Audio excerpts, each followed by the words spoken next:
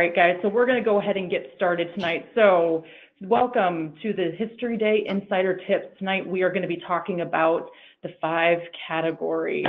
My name is Vinia Boland, and I'm the state coordinator for the National History Day in Iowa program. And tonight we have 2 alumni with us, Alex and Andrew, and I'm going to give them a moment here in a few minutes to introduce themselves. But what we're going to be focusing on tonight, we're going to talk about how to pick a category, what to keep in mind. We're going to focus on the 5 categories, and it's an open forum. So if anyone has any questions, teachers, students that are attending this webinar, please feel free to submit those questions. So then we're also going to have some time at the end of the webinar. If you have specific questions on categories or maybe something a little bit different than the category questions, please feel free to submit at any time. All right, Alex and Andrew. Both Alex and Andrew are alumni from the National History Day in Iowa program, and thank you both so much for being here tonight. We really appreciate your support and your constant willingness to support other students and give advice. So maybe if we can start with Alex here. Can you just do a short little introduction on your experience with National History Day? So I had been involved in National History Day starting in 7th grade and all the way up through my senior year of high school. So I did it for 6 years. Over at North Scott in eastern Iowa. And so through the course of those 6 years, I really had one of the best experiences of any extracurricular activity I did in high school. It was well worth all the time I put into it. I believe actually all 6 of the projects I did went to state contests, and then I was lucky enough to have 3 of those compete at the national contest in Washington, D.C. One of them was awarded 2nd in the nation, which was in the documentary category. I've also, though, been involved in the performance category and in exhibits. So I did 3 exhibits, and I did 2 documentaries and 1 performance. So I really dabbled around in as many of the categories as I felt comfortable with, and loved my time with National History Day. So I'm very happy to be here, very happy to pass on some of my tips. I'm now a college student over at the University of Iowa. I study international relations and Spanish, and really right now all my National History Day skills are coming into use as I'm working on my senior thesis. So everything that you're going to be working on now is going to be a great addition to your toolkit for your university experience if you choose to go to college down the road. Fabulous. Thank you so much for being here tonight, Alex. Andrew, we're going to turn it over to you. Can you introduce yourself and share your experience with National History Day? Yes, I'd love to. So, hello everyone. My name's Andrew Bogie. I'm a first-year PhD student at the University of Iowa. I study rhetoric and public advocacy, and as a graduate student, I do a lot of research. And so, History Day has been a really valuable experience that I had going throughout middle school and high school that really equipped me to have fantastic research skills that have propelled me into the position that I am today. Just a little background about my experience. I did a History Day from 6th grade all the way up until my senior year of high school. I was at state 7th grade through senior year. 7th and 8th grade, I did exhibits. One of those exhibits went to nationals, which was really fun in 7th grade. And then my freshman through senior year, I did group website, and I was lucky enough to qualify all 4 of those projects to the national contest, and even more fortunate enough that my senior year, the project that I did got 1st place at nationals. So I've been working with National History Day since I graduated the last 5 years or so, helping students, mentoring, and I just have a real passion for History Day and everything that it offers, and am excited to talk about all of the amazing things that History Day can do and offer some advice about how to do any of the categories to the best of your ability. And just to remind everyone, for contest rules and specific advice, if you want to dive a little bit deeper into your category after this webinar, make sure to jump on the National History Day in Iowa Workshops and Assistance webpage. So Alex and Andrew were both featured in the recorded webinars on this page, and there are also handouts and the criteria for each category. So tonight we're not going to focus too much on the specific rules. We're going to talk a little bit more about the strength of projects, giving some specific advice. But if you want to dive in more to your category later on, please feel free to visit National History Day in Iowa Workshops and Assistance page. All right, so first off, let's talk about picking a category. So right now, maybe you've got your topic, you've got some research done, and now you're trying to figure out how you're going to present that research. So we have 5 categories that we work with in National History Day. There are documentaries, exhibits, papers, which are always an individual project, performances, and websites. So you can select one of the 5 categories to showcase your research. But we want you to keep in mind what category works best or supports my topic. So you want to think about your topic, the strengths of your topic. Are there a lot of primary visuals you can use?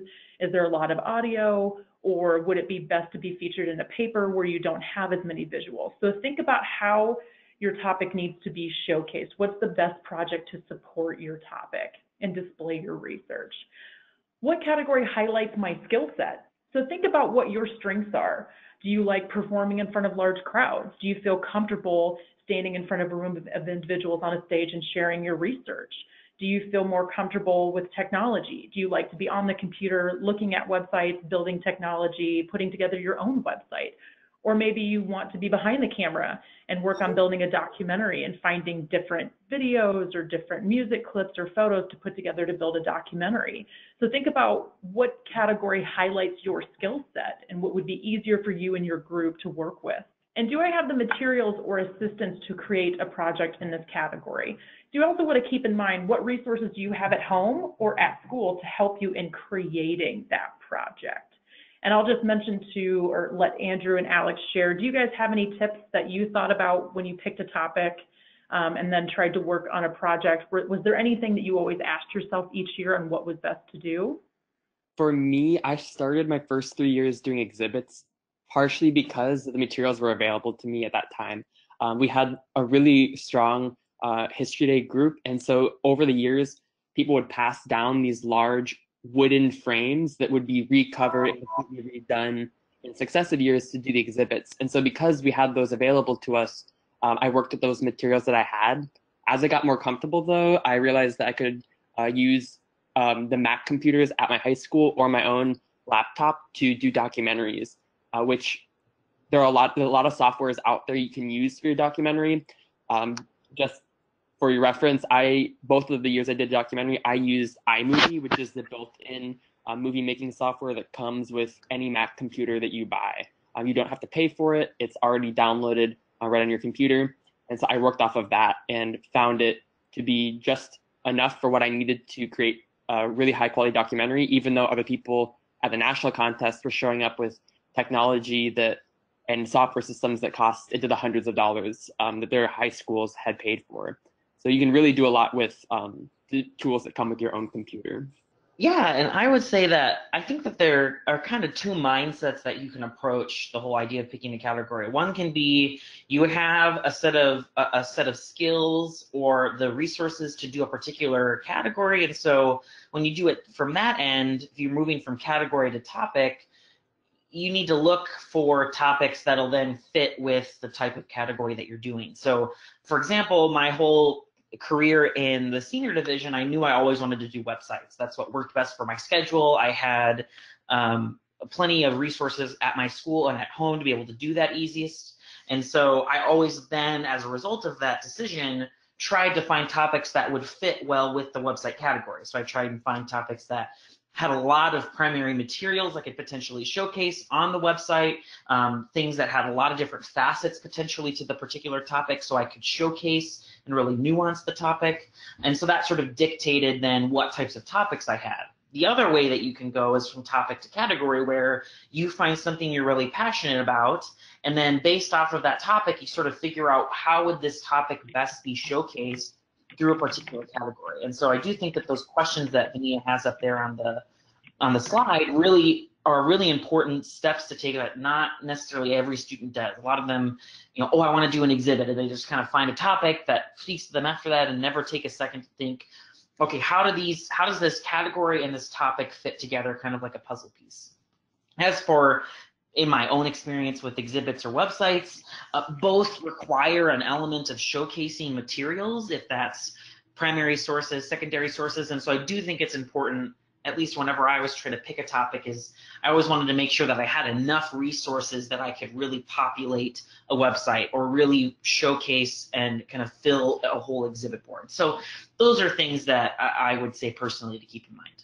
So we are going to go ahead and start with the documentary category.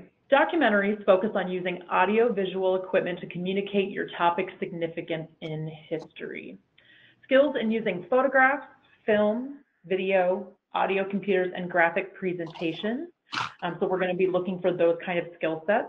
But a lot of times I always suggest to students, if you're interested in doing the documentary category, take a look at some already created documentaries to get some ideas. But I'm going to turn this over to Alex. Alex, when we start talking about the documentary category, can you kind of give us some hints or some advice on what are some of the first steps you need to take with building a documentary? Of course. This is my favorite topic of all of the categories, I guess you could say. I loved making documentaries, partially because of the way that you can showcase your work and leave it for years and years and years to come in the wide world web. So with my documentaries that I did, I first started with a documentary that was on the history of a very small group of Finnish immigrants in northern Michigan who had come to the United States but decided to immigrate to the Soviet Union to create a workers' commune in far northern Russia. And it was a very obscure topic. I was at first difficult to find a lot of the video, a lot of the photos that I needed. But after a while of working through a lot of archives and a lot of research, I was able to pull all these really, really rich documents, photos, paintings, and even videos from that time period, from the 1930s when all this was happening, that were able to showcase a topic that most people had never heard about, that was very obscure. And so what I started doing with that is I just tried to piece things together chronologically. I tried to use music to create a full audio visual experience, because a documentary it's so much more than just what you're looking at. It's also what you're hearing. You then get a chance to write a script for it. So similar to how you would write a script for a performance, you write your own script for what you want to be saying as the documentary is going through. And so the second year I did a documentary about the Meskwaki Nation, which is the only federally recognized Native American tribe in the state of Iowa. And I was specifically focusing on a time period in the 1840s to 1860s. And so obviously there were no videos, there were no photographs, very few photographs that existed for my proper topic during that time frame. So in order to get around that, I heavily relied on using paintings, texts, and also creating sort of animations with what I had. So for example, when I was talking about the removal of the nation, the Meskwaki Nation, from the eastern part of the state to Nebraska and Kansas, I was able to take a map and show the progression in an animation of each piece of the map cutting out as they lost land to settlers, which made for a really emotional sort of peak of the documentary. And I was able to time the music right, so the music showed that this was a very important part of the documentary. I was able to combine that with historical facts as I was speaking and voicing it over. So it's a really a full experience. You're getting a lot of different elements of other topics into it at once. And you do only have 10 minutes. So you're not making a full length film, which is good, because I would say that for each minute, each 10-second time frame even, I was putting in hours of work just to make sure that everything was going, it was being layered correctly and creating the right effect that I wanted it to have on the audience. So I really, really love doing these. You kind of have to get used to the technology. I had no previous background in iMovie. And so if you choose to go this route and you don't have background in any video editing, that's completely fine. There are a lot of tools out there. I would recommend getting on YouTube and looking up some tutorials if you're trying to figure out how to do a very specific effect with iMovie. There's so many tutorials out there that will show you the exact steps to go through, and really can turn kind of anyone into an iMovie expert of sorts. All right, well, thank you. And I'm going to kind of ask this question to both of you in all categories, because I think this is a different perspective of looking at it. But when you were creating your documentary, if you could go back and if there's something that you wish you would not have done, or maybe something you could change, or maybe a comment that a judge gave you, what would you say that was, and you know, to share with other students that they can avoid, or, you know, kind of, I don't want to say the word avoid maybe, but not make that same mistake? Is there anything that you wish that you would have changed or not put in your documentary? Definitely. So the first one I did that was about the Finnish Americans who founded a socialist commune in Russia. That one ended up getting second in the nation. And then my Meskwaki Native American history one went to the finals, but it ranked really low in the final room, like number 13. And I think what it came down to is, even though I felt like that was a much better documentary, it had a much stronger emotional impact. It told the story, I thought, in a better way. I think that unfortunately, because of the time frame of my research, all of my interviews with experts, with people from the tribal settlement, were done in the weeks before the national project. And so I had to just scramble to fit all these interviews in. And it did seem like very heavy on the last 2 minutes of my documentary. And unfortunately, I think that it kind of got lost in those interviews. I was trying to stick in the end to show that I had been talking to people that I've been getting out. So I would recommend, if you're thinking about doing a documentary, keep in mind the interviews are something that adds a lot, because you're talking to either someone who has firsthand knowledge because they lived during the time, or they have a personal relation to this topic, like someone who's from the Meskwaki tribe, or a historical preservation expert, or you're getting information from an expert, someone who works at a university, who is a professor or a researcher in this field and can give their expert opinion. And so I would recommend starting those early. Look at any universities near you and try to find someone who is an expert in your topic area and see if they'd like to do an interview with you, because chances are they're more than willing to do interviews. And that's probably the most common interview I saw at nationals, were people who'd done interviews with university professors. So definitely make sure you're doing that early, so then you can find the right quotes from them and fit them into the right part of the documentary.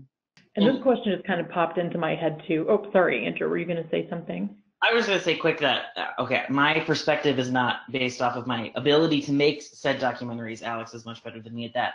But I would say that on the other end of having looked at documentaries and given feedback and seen them at different levels of competition, I think that Alex is sort of hitting on, and I just want to make more explicit that, you know, you shouldn't have a documentary that's only theme connection, explanation, analysis, and you shouldn't have a documentary that's exclusively narration and narrative, right? You want to kind of blend them together, tell a really compelling story, but then also show us a lot of different media, because sometimes kids fall in the trap of it's just a bunch of photos that has narration over it, and it's really, really excellent analysis, but it's hard to sort of feel compelled by it. And documentaries are about, sometimes, a lot of the time, about building emotion. And so I would definitely encourage documentary students to try and find that balance between narrative, where you can really tell the story, but also the theme connection, the analysis, where you as a historian really shines through.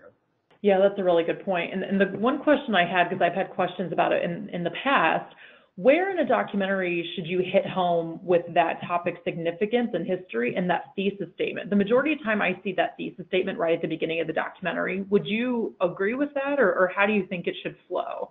That's an interesting question. And for me, that was one of the most difficult things when I would work on my documentary. And sometimes it would be just the week before the competition, and I would realize that there was no clear thesis statement. So it's something that you should definitely remember, because you're going to be judged on what kind of argument you're making. And I think that for the project that was second in the nation, I actually put the thesis, I mentioned it briefly at the beginning, but my real thesis statement was at the end, which was strange. And if I could go back, I would make it more explicitly at the beginning, because I was so focused in the beginning of telling the base of the story and building it up to the climax of the story I was telling. And then I ended up sticking it at the end. I don't know what I was thinking, really, but I didn't know what I was doing, I guess, but it worked out. But if I could go back and do that again, I think that it's best to put those thesis statements at the beginning, not in the first 10 seconds, perhaps, but maybe after you've done like a short 45-second introduction, then you can state your thesis statement. Because with my Native American, the Meskwaki documentary, I did do a 45-second introduction, and then around the 1 minute mark, I had like this very strong thesis statement, and then like the screen faded to black, so that it was letting everyone know that this is now going to go into the story that I was telling. So that's like a really, I think, organized way to go about it. You can kind of split your documentary in your mind into perhaps 3 sections: your opening minute and thesis statement, and then fade to black, and then perhaps 7 to 8 minutes of telling the story, fade to black, and then you can go into a 1 to 2 minute conclusion where you're summarizing your thesis statement, and then bringing it to a close. All right, so we are going to step into the exhibit category. So exhibits are a visual representation of your research and interpretation of your topic's significance in history. And I have an example here over on the right. Exhibits use colors, images, documents, objects, graphics, and design, as well as words, to tell your story and showcase your research. So this is one of our more popular categories. A lot of students work in the classroom. It's a part of a class project for this. And this is just one example of a try-open board, but projects can also rotate. There's really no strict requirements in the state of Iowa for how you want to, what style of boards you want. We obviously follow the basic contest rules and size limits in the rule book, but I wasn't able to put both examples on the PowerPoint slide. So just keep in mind that Iowa doesn't have strict rules on if you want to do a 3-panel or a turning board. But I do want to turn this over to Andrew, who's done exhibits in the past, as mentioned. Andrew, I'm going to turn it over to you here. Can you share just some basic advice that you have about building an exhibit board, or your thoughts on how to develop a strong exhibit board? Yeah, so I think that there's a couple of things that I would say. First, it's important that when you're building an exhibit, you want to build an exhibit that fits the topic that you're doing really well. So if you're doing a threefold like a trifold board, I think that's awesome. A lot of people do that. It's pretty simple. It's not super expensive. If you do have the resources, I think it's awesome to try and take the trifold and move it in a new direction, so it's not just sort of the same thing. The exhibit that you see here on the slide, I got the chance to work with. She got first at Nationals, which is awesome. And when I was giving her feedback on this project, I remember we talked a lot about how do you craft the exhibit in a way that makes it so that it's very accessible to whoever's walking by. Mainly because when you think about the restraints of the exhibit category, when a judge sees it, they see it probably maybe 5 minutes before they speak to you and do your interview, which is not a lot of time, and that's me being very generous. And then they have to stand there and read it when they come back after they've talked to everyone in that particular judging group. So you want to make it really easy for your judge to access the information. So I think that you have to think about, when you're creating your exhibit, crafting it in a way like you are an actual museum curator, right? When you walk into a museum, there's a very intentional pathway that the museum curator leads you on. So when you walk into a particular exhibit at an actual museum, there's going to be kind of hallways, and it's going to be really clear, okay, you need to read this first and then read the second and third, etc. And you got to think about it that way with your exhibit. How are people going to approach the exhibit? Where are their eyes going to go to first? Where are they going to go to second? And then how can you make it easy for them to follow along?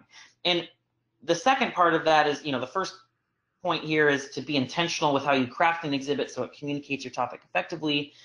The second key thing is you want to make sure that you're being really dutiful with how much information you do put on your exhibit, because what happens sometimes is students have 500 words, which is not very much of student-composed analysis, so they compensate with a ton of photographs and quotes and just all this extra information that then kind of makes the whole exhibit really overwhelming. What I really liked about Kelly's exhibit here that you can see on this slide is there's a lot of information, but it's not too much information. And that's always a hard balance to strike, but you want to make sure you give what you can, but don't overwhelm the judge, because you can keep it really concise. And so the second key thing here is to try and be as intentional with how much information you showcase. And then the last thing I think that's important is you want to make sure that you have fun, because exhibits are really unique in that there's an element of interaction. I love when students have things that, you know, I can open a door and under it is more information, or is there some part of the exhibit I can kind of play with or tinker with that allows me to understand a part of the topic in a unique way. And so I think students sometimes underestimate or overlook the opportunity to create an interactive exhibit. It's not just to look at, but an opportunity for the judge to get their hands kind of dirty with your topic. So definitely try and configure more maybe kind of haptic ways of interacting with the topic that you're doing. But then that's the sort of the key thing there is also you want to have fun, right? You want people to enjoy seeing your exhibit and reading about the topic, and those are probably the three big things. Other things I would say, this has become somewhat of an abstraction in my mind, but don't have a timeline for the sake of having a timeline. A lot of students do it because they feel like if they don't have a timeline, somehow it puts them they're just not going to be as competitive as other categories. And judges, almost every judge that I've talked to, a lot of students, they put a timeline on the exhibit and there's just no purpose for it other than to say that they have a timeline, right? Can you have a timeline of a really specific event that is one particular part of a much larger, you know, picture of your exhibit, right? So this exhibit is about the Transcontinental Railroad. Is there one particular event that would be encompassed under the Transcontinental Railroad that you could do a timeline on that's really important to understand the analysis or the impact or the theme connection of your topic, right? So you can have a timeline, but be creative and be intentional about what the timeline serves, right? Timelines function as an overview of a particular event that happened, right? So don't just put it there for the sake of having it, but be intentional. And don't, the other nitpicky thing I would say is don't have things that automatically play, because it can scare judges, it can scare people that are just looking at it, and you want to make sure that the judge has control, and anybody that's looking at your exhibit, you want to make sure they have control over how they interact with it. So that's kind of, that was a lot of thoughts that I have, but those are sort of the key things I would say to keep in mind when you're actually making the exhibit. No, that's great. Thank you. And you touched on it a little bit, but I just want to go into a little bit more detail. One thing I like about Kelly's board as well is I think the flow of information is really smooth. Like you mentioned, when you're walking into a museum, the curator is, you know, directing you in which way to go, how he or she wants to tell the story. Can you talk a little bit about how to take your research and then make an outline of an exhibit board, or do you have some tips on how kids can create a smooth flow of information? Like, where should my main event go? Where does my thesis statement need to go? Just some advice on that. Yeah, so you want to think about it that, you know, people read from left to right. So that's generally the kind of general direction or flow that you're going to go is from left to right. So if you look on the board, you can see in the upper left corner, that's where her background information was. And then below that, on that left panel, was sort of the kind of build up of the story. So what's the sort of starting to get into the meat of what would contribute to the particular topic. And then right below that thesis statement, under that dynamite, there's sort of that green panel on the middle at the bottom. That's sort of the heart of the story. That's the main piece of your topic that you want to drive home, is the thing that will impact history. And then on the right hand, most of the right hand is to the impact, sort of what happens afterwards, the theme connection, and sort of really hitting home the analysis. So the way that she has it set up is this sort of general kind of stock way of doing that I recommend. I think it works really effectively. So you'll see on that middle panel, she's got the title at the top. In the middle of that center panel is the thesis statement, which is just sort of right there so the judge can see it. And then generally people know to start at the left and move their way over to the right.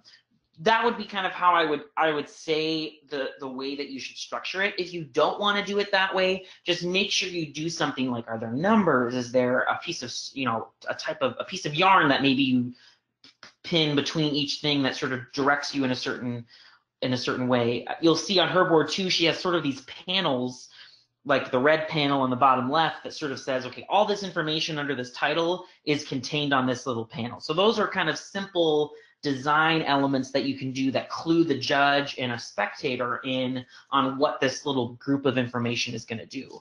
So those are things that I would say can help with the flow of information. Obviously, you know, none of the things that she has on this board are really expensive. A lot of them you probably have in your art in your art room, art classroom at your school, or it can be purchased pretty cheaply. Exhibits can so easily become really expensive. But yeah, those are sorts of, there's a lot of really inexpensive things or things that you already have at school that can kind of help with that flow of information. Yeah, just to add on that, I really enjoy how she did her thesis statement, just because as a former judge, I know that I don't have a lot of time with this board, but immediately I know what her argument is and why she thinks her topic fits in with the theme and its historical significance. So I think any way that you can make your thesis statement pop a little bit extra, as a judge, they're going to really appreciate that, because it's short, sweet, to the point. I know where to find it, and then I can start diving into your research and understanding why you want to defend that claim. So I think that she did a really great job on that. Yeah, I agree. Yeah, I think accentuating information and another big thing too is like, what materials can you bring in? What documents, what can you get an artifact of some kind? There's a lot of flexibility that you have with the exhibit that can be really fun. And so be open to experimenting. What can you do with the trifold board that really can kind of push your imagination, right? You can do exhibits that are from the floor to, that are on the floor, right? Can you walk into the exhibit of some kind? I've seen people do that. One at Nationals, it was like a voting booth because theirs was about the suffrage movement. So there are so many really creative ways, and I definitely encourage exhibit students to think outside the box and really think about how can you make your topic come to life. Okay, so I'm going to go ahead and move forward, but once again, feel free to submit questions at any time. All right, so I'm going to talk a little bit about the historical paper category. So this is one of my favorites, and I know as a state coordinator I shouldn't have favorite categories, but I wrote a lot of papers in high school and in college, obviously. But I think the paper category, unlike the others, is very personal, and since it's an individual project, I feel it's a little bit more personal, and you have to tell the story through words. But just like the other categories, it's really important to structure as best as possible when writing a paper. So the historical paper is a more traditional form of presenting research. It's highly personal, individual effort, but my biggest suggestion when starting to write a paper is start with the thesis statement. We do preach how the thesis statement is the roadmap to your project. You don't want to wait until the last minute, but I think as a paper writer, it's really important for me to have structure at the very beginning. I want to understand, not just how my topic fits into, the theme that year, but also talk about what's my argument? What am I trying to defend? How am I going to structure my paper off of that argument? How am I going to prove it? So I think it's really important to start out with your argument, with your thesis statement, what you're going to focus on in your paper, and then from there, start to structure out how you're going to take your research and implement it into your paper. And so obviously that thesis statement will continue to develop and change and edit, and that's perfectly fine. But you want to make sure throughout your paper that you're being consistent, that you're always supporting that thesis statement. You don't want to be contradicting yourself. So like I always say, it's important to have many people read through this paper over and over and over again. So like I said, creating that strong outline, I've done it different ways where I had multiple boxes and I labeled those boxes 1 through 5, where I knew what information was going in which paragraph, or I've had it on a Google Doc where I've had multiple different Google Docs in a row of what information I was pulling in, and that helped me when I built my annotated bibliography in my appendix or appendices. So it's really completely up to you if you're more of a visual person and want to draw out boxes and make that connection to what research you're putting in, or if you want to just write all that information out and then later on structure it more in your paper, that's perfectly fine. But I would highly suggest starting with that argument, with that thesis statement, and then developing that structure. If anyone has any specific questions for me, I'm looking over on the side and I don't see any. But Andrew or Alex, do you have any suggestions for the historical paper category, or maybe if you had a former classmate that worked on a paper and submitted it through History Day, any advice that you think they'd like to share? One thing that I would say is the title can be much more important in a paper than in another category, because really the title is what the judges are going to see first. It's kind of the visual image they're going to have in their head of what your topic is going to be about. And titles can get really creative. I know that with a lot of my projects, I would come up with creative titles that sometimes alluded to the topic but left the judges interested in learning more because the title kind of stimulated interest. It was maybe a thought-provoking title, or it was a title that alluded to a larger question or a mystery or result. And so with your title, you can really make your project pop, because those papers are going to have to stand on their own. And so you really want the judge to start off with a refreshing title that's creative, but also captures exactly what your topic is about. And I just also want to pinpoint with citing. National History Day, you can use MLA or Chicago style citation, and I just want to pinpoint with papers. I see a lot more students using Chicago style simply because they want to use footnotes within their paper. And MLA, I have seen historical papers use MLA for in-text citations. Either are acceptable. I think it's more popular to use Chicago style simply to use footnotes to add additional information. You do have a word limit with historical paper, but it's much larger. 1,500 to 2,500, but it's still important to make sure that you're including information that is vital to supporting your topic versus what's an interesting fact. So we've talked about this in a couple other webinars, but with every category, you're going to want to make sure that you're thinking about what information is important to put on my project, or is it just an interesting fact, like a trivia fact that may not need to be on my project to support my topic and my research. And I would add that another big thing with the paper that's important is the paper doesn't have a lot of media and various things to engage the judge, right? You do probably have an appendices, but all those images are at the back, so they're reading just hard text for the bulk of your project. And so I think that what you have to take that into consideration, because you want to make it as easy on your judge as possible to understand what you're saying. So I'll echo what Vania said in that you want to really take into account and consider the organization of your topic and your paper. So how are you telling the story? How are you showcasing your analysis, and in what way can you do it so that it's really engaging? And so I do think that you can never tell a student enough times to outline the paper, be really intentional and thoughtful about what pieces come in what order and how you're telling the story, your theme connection, and your analysis in a way that engages the judge, because it's, when they have 10 papers and all of them are just straight text, it can get kind of dry. So make sure you're working extra hard as a paper student to engage your judge with your really amazing writing and your really strong organization. All right, so we're going to go into performances. So performances are a dramatic portrayal of your topic's significance in history. It should be scripted based on the research you've conducted and should have a dramatic appeal. So we're not just giving a lecture or sharing our information, but we're creating some kind of narrative. We're developing a story to share this research. So develop a strong narrative that allows your subject to unfold in a dramatic and visually interesting way. So this is another pretty popular category, and Alex, I may lean on you for some questions since you did a performance in the past too. But I have a lot of students who, they're in theater or they enjoy performing, being in front of a large group. You're taking your research and you're developing characters, you're building a script, you're essentially putting together a play, I like to say. And I think when it comes to characters, I've also had questions about, do you portray your topic's character? So for example, are you, if you're thinking of, I'm trying to think of an example here, Bay of Pigs, do you put yourself in Kennedy's shoes and do you pretend, or, are you John F. Kennedy sharing your experience, or are you, an outsider looking in?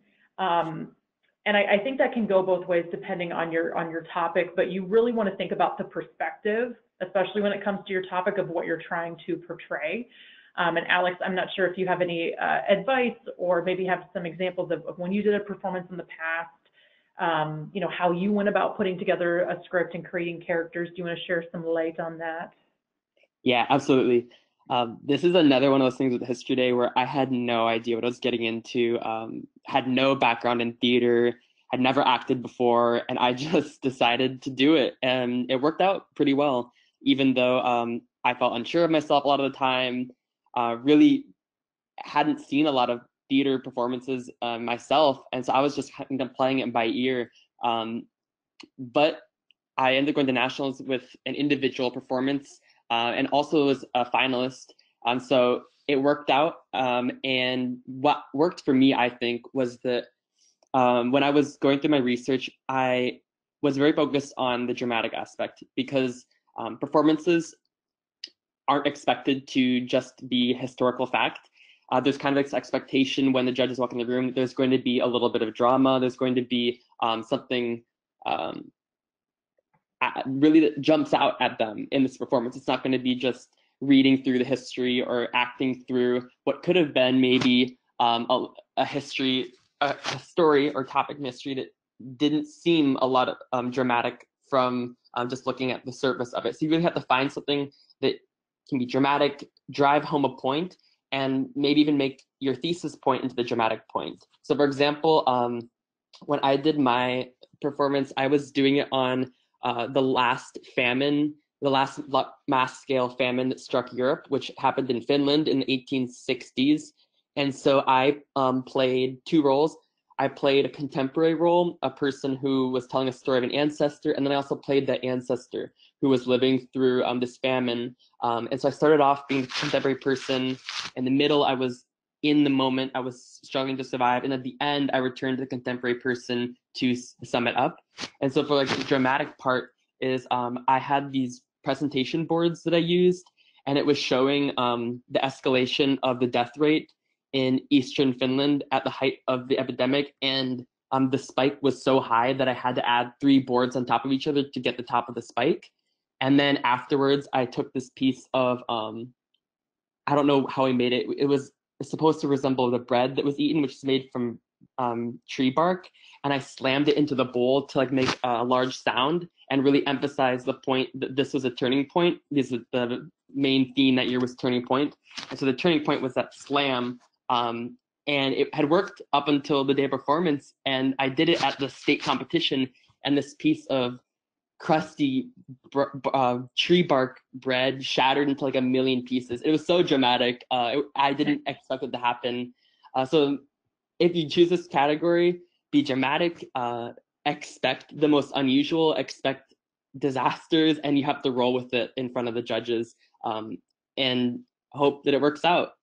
Well, yeah, I mean, I would agree. That's, really important to pull that, dramatic flair into it, because that's what history is. You want to make that human connection and pull your point across and kind of grab the audience attention of why your topic has an impact in history and maybe why we're still impacted today. I think that's a great point to make. When you were putting together your performance, can you talk a little bit about how you structured it? So what was the transition from researching about the topic to developing that script to selecting characters? Can you kind of talk about your process? Yeah, for sure. So for the script, I would recommend as you're going through your research, think about important pieces that you want to be portrayed in the performance. With the performance, unfortunately, you don't have a lot of the versatility as a documentary where you can jump around from topic to topic. With the performance, you're going to be restricted to perhaps a narrator and then 1 or 2 individuals. So you have to think about who is going to say what, and if it makes sense for that person to be saying that. Were they someone who knew about that? So in my case, I did have, I'm trying to remember, I think I did use the contemporary persons as sort of narrator who added historical facts. Because obviously the person who was living through that moment didn't have historical facts. They didn't have the information to provide the audience. And so by doing that, I was able to structure a kind of parallel performance where I had one role that was taking on the emotional, the human aspect, what was happening, how it was affecting people, and then the other role that was taking on an analysis position. And so I would use my research and put it into the analysis, the contemporary person, the ancestor of the individual who's talking about surviving this famine. And that character was then giving the analysis that is required of your research that shows that you're explaining how it relates to the theme, you're making an argument, and that you are ultimately delivering home the point of your thesis statement. Wonderful, thank you. And I can ask this question to both of you too, because I know both of you have given a lot of feedback on performances. Is there anything when you've watched performances in the past or been in them that you wish you would have not done or would have not incorporated? What are some things you can share with students on what not to do in a performance? I would say that it's important that the performance is kind of tough because you have a lot of liberty to portray your topic in the most effective way. And so I would encourage students not to overly simplify the performance and just narrate as much as possible, which is really difficult because it's not easy to just start talking about analysis as a historical figure with another historical figure. And so the beauty of the performance is you have a lot of room for creativity and a lot of room to really think outside the box and push the boundaries of how to tell your story. But I would encourage students not to just narrate, just say words to the audience, but try and inhabit those characters, inhabit those historical figures, and bring it in front of us. Don't make it too distant. I personally don't like I don't personally like performances that do a ton of characters that are in the modern world. I prefer the historical performances. I think that there's a really cool blend you can do of those things. This is just a big no-no. Don't ever do a History Day performance where you're a History Day student trying to figure out your project. It's kind of played out. A lot of people have done it. But yeah, those are just sort of some things that come to mind for me. I mean, I would say for myself, less is more. I've had a lot of questions on, background structures, props, etc. I mean, even looking at this photo here, Allie and Allie, they had this one black board that they could change out photos that attached to that black screen. And they had simple hats and jackets that they switched into. So they didn't have an extensive Broadway play structure in the background that they flipped every time they changed characters. I mean, they used simple pieces of clothing to change into different characters. So I always think, just like you mentioned, Andrew, creativity, that freedom to really be creative, use small elements like a hat, like a cane, a chair, a different colored fabric for, when you're flipping over on the table. Maybe you're in the house with a checkered pattern and you're flipping over that fabric to plain black, being in the office. I mean, there's small things you can do that take only a couple seconds to flip that completely change that environment. That would just be some advice that I have that I've seen. I think there's a lot of effort put into the structure and not so much into the research. So just make sure that you're spending just as much time on that research, developing that analysis, as well as building those characters. I definitely agree. And really, I think you also have to consider whether you're doing a group performance or an individual performance. They're two different animals in a lot of ways. And Allie went to my high school, and so they really encouraged me to do the performance. But instead of what they did, I was doing individual performance, which is a whole other reality to work with because I unfortunately didn't have the luxury of another person who could fill in for me while I was changing outfits or whatnot. But they really hit home the point of less is more. They would usually have kind of one desk that was the centerpiece or one piece of furniture that they revolved around, and they had that backdrop in the background from where they would pull out their other pieces of text or posters that they wanted to show, and behind which they would do all of their outfit changes. And it worked really, really well. I mean, for group performances, a lot of the kids at competition at nationals are from performing arts schools, and it's all they do all day is these performances. But Allie and Allie, they just had such a good rhythm that they were able to bounce off of each other and make it a fun performance with even just the few props that were up there. And so a lot of times it just comes down to your script, what you're saying, and not as much all the props that you're moving around and all the things that you have up there. All right, and one last thing, because I've seen it in many different performances. How do you guys feel about singing in a performance? I think that the singing needs to be intentionally a part of what you're doing in your topic. I've seen way too many performances where they do a really good job singing, but it has no real particular relationship to what they're talking about in that moment, and it's like a transition or something where, I know there was a competitor from Iowa who did, who was it? I think it was Fannie Lou Hamer. And there was some music, I think, by her that she sang in the transitions when she was doing a costume change because she was an individual performer. And I thought that was really useful because you got the music is meant for the transition, which makes sense. But then on the second level, it was a part of the topic itself. So I think that if you have a topic that calls for music, then use music. But if you're doing something and it's just like you just want to show off. I just think it has to have real intentional, it needs to be a real intentional piece of your project. Yeah, I've seen a lot of music actually, whether it's the person themselves singing it or playing an instrument, or they're playing a recording of music during a transition. And I think that it has the potential to add a whole lot. I know when I did my performance, I played my violin for a very short 10-second excerpt. I played a traditional folk song from Finland, and it was during a transition point where it made sense.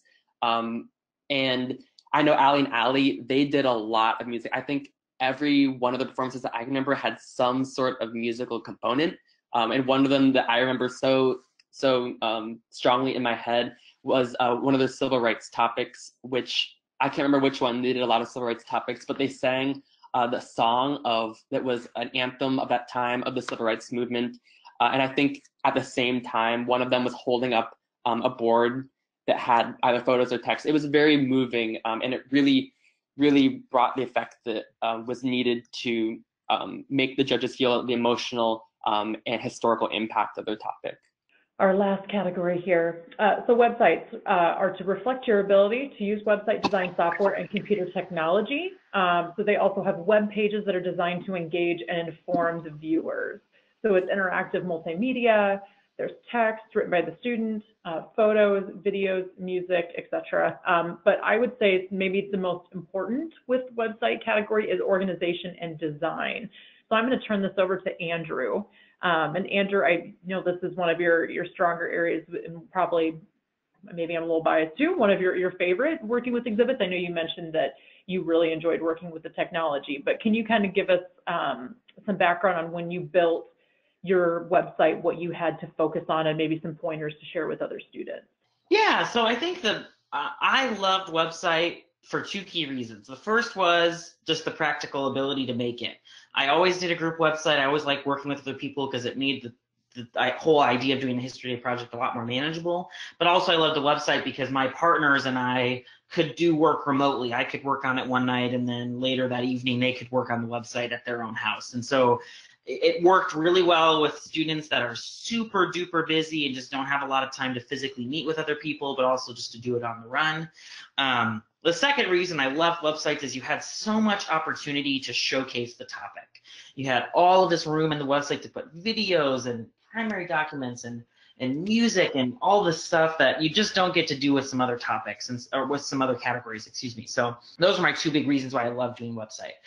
Some things to keep in mind when you're doing a website that I think can really set you apart from other people.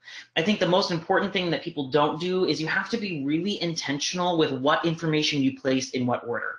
So the difference from an exhibit, right? On an exhibit, you can kind of pick where you want to look. It's hard to force your judge to look at a certain order unless you have it as like a Lazy Susan Turing exhibit. With the website, however, you have a lot of control over how they click through the website and how they see the website. So be intentional about, think of it like a hallway in an actual exhibit in an actual museum, right? Each web page builds on each other to get you to sort of where you cash in and you talk about your theme connection and analysis at the very end of the website. So I think that the more intentional you are with, okay, why do I have this quote before this other quote? Why is this image at the top of this web page and not at the bottom or in the middle? That type of intentionality is what I know. We got a comment that this website you can see here on the slide, this is the one that I and my partner Aditi were able to take first look at Nationals. The judge in finals said to us, this was by far the clearest, most succinct website in the final round. And so that was a really important comment because we thought really intentionally about why do we have this cartoon here on the front page and not on the other page? And so those are some things to keep in mind. Also with website, it's really easy to just put a ton of quotes and images and documents and interview transcripts and all this on the website because you really have a ton of space to do so. And I would really caution students against doing that because yes, you have a lot of opportunity to put a ton of quotes and whatnot on there, but you want to be really diligent in what's the most important quotes that you need. The other benefit of doing websites is you can do things to kind of make really daunting historical resources a lot more accessible. So for example, I always encourage students, if you're going to post a document, like let's say a couple pages of a policy that was really a big part of your topic, don't just upload an image of the policy document, right? Because I don't know what I'm looking at, right? It probably has lots of words. Try and highlight specific sentences that are of relevance to the judge that have a particular impact on your topic, right? If you have a really long quote, can you highlight with a particular different colored text in that quote that sort of pinpoints the most important part of that particular quotation? So those are sorts of things that you get to do as a website that you other categories don't get to do. And then the other thing I encourage students to do is show off your skills and your savviness with technology. So on one of the pages in our HerBlock website, we have a timeline that Aditi and I made in Adobe Flash, which is a particular web development application that most high schools have a subscription to. If you just talk to like your business or your that type of teacher in your high school. So I met with our business, like kind of computer tech teacher at the high school, and he showed me how to create an original timeline using this particular application. And so that kind of showed off to the judges, wow, these students not only know the project, but they know how to use how to create a really cool website. So don't be afraid to experiment and talk to teachers in your high school that can maybe help you come up with really innovative ways to showcase your information, like interactive maps. Interactive things are really cool. What moving images can you create, that kind of thing. And then of course with the actual like History Day research side of it, you have 1,200 words. Use every single one of them in your analysis, and make sure that a lot of those words are put towards analysis, right? You can supplement explanation and background information with quotations and images and whatnot, but the analysis is really precious words that you need to use. So those are sort of some general things that I would keep in mind with your website. And I know I'm playing devil's advocate on this, but what would you say, do you have a couple pointers of things not to do with a website? I think that, students get really excited when they're building their website, and maybe whether it's colors or structure pieces. Do you have any advice on things not to do? Yeah, totally. First and foremost, do not put audio files on your website and have them automatically play. As a judge, it is one of the most frustrating things, because I remember I was judging for a district contest. I pulled up the link. It was like 10 o'clock at night. I was alone in my kitchen, and then I opened the website and it just started blaring music really loudly and kind of scared me, to be honest. And so I have talked to so many judges about this, and it is really, really annoying when students have something play automatically. I promise you, to any website student listening, the judge will click on it and they will listen to it. So don't have it automatically play. Second thing I would say is, a lot of students I see they do these really awesome interviews, and they have videos of it maybe throughout their website. They put particular quotes from the interviews on the website. That's awesome. Definitely do that. Do not put the full interview transcript at the end of your website.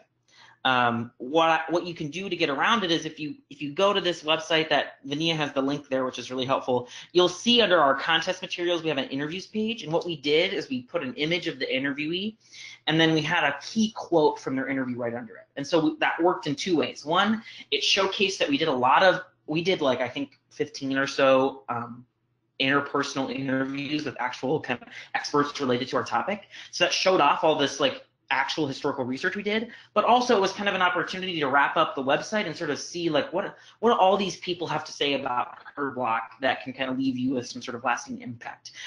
That's a much more digestible way to present the information, and no judge is going to read your whole interview transcript. So just save yourself the hassle and don't put it on there. And then the last thing I would do is don't stick to just one type of media on the website. A lot of times students have a ton of video, or they have a ton of photos, but they don't have a lot of a happy mixture of those things. So try and have some photos, try and have some videos, try and have some audio files, try and have some primary documents that are like PDFs or something that I can kind of play with or look at. Be creative with all the different things that you can do on the website to showcase your information. All right, thank you. Yeah, as a former judge, I'd have to agree with the music. Unless it's vital to your website and it's integrated maybe on a separate page. I think there's been 2 different websites I've opened, and that music file was really loud, and it was a little confusing because I didn't think that it fit with the topics. So also a suggestion from me as well. I would not put music on that first introduction page. And like I mentioned earlier, please make sure to visit the National History Day in Iowa Workshop and Assistance page. There's multiple different opportunities on there to get additional help. You can sign up to work with a mentor, or you can take a look at our Getting Started webinars if you want to focus in on a specific category. There are also category handouts that we also give to judges at each contest level that provide the rules and criteria for each category. And also, if you were unable to attend the other History Insider Tips webinars, we do also have those recorded and on that same webpage. I'm not seeing any questions, but Andrew and Alex, is there anything that you would kind of like to hit home on, or any last pieces of advice you'd like to share with students when building their project? Please have fun with your projects. That's all I would say. This is a really great chance to delve into something that you're interested in and have so much fun. Whether you're just going to go to the regional competition or whether you have ambitions to go to nationals, really take it all in, because you're going to have a lot easier time academically through what you learned with National History Day. Well, thank you both so much. I'm not seeing any questions here on the right-hand side, which is perfectly fine. But if anyone who attended this webinar or who's watching, please feel free to shoot me an email or give me a call if you have any additional information. We are here to help you, so please don't hesitate to reach out. And thank you so much, everyone, for participating, and we wish you best of luck this season.